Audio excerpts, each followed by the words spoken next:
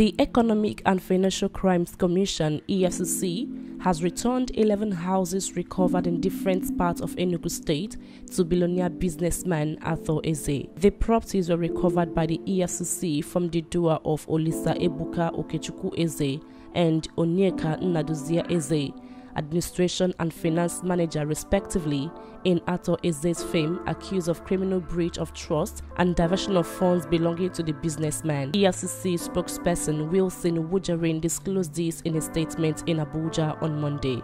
According to the commission, the investigation established that the duo, who are also the nephew of the businessman, used the proceeds of their alleged criminal activities to acquire choice properties in Enugu and other parts of southeastern Nigeria. Wujarin said the anti-graft agency, in the course of the investigation, initiated forfeiture proceedings against the two company officials before Justice I.M. Buba of the Federal High Court, Enugu State, which granted an interim order of forfeiture of the said properties, directing the defendant to show cause why the property should not be finally forfeited. In the absence of any contrary information, the court on October 18, 2021, ordered the properties to be finally forfeited and returned to the normal complainant, Chief Arthur Eze, Wujarin said. Receiving the properties in Enugu State, Eze expressed gratitude to the EFCC for ensuring that justice is served. He said, "I am grateful to the Executive Chairman of the EFCC, Mr. Abdul Rashid Bawar,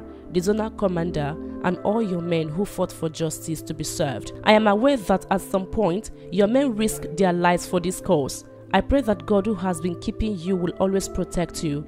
I am here in person to thank you for all that you did for me when those who I call my own stole from me," he said.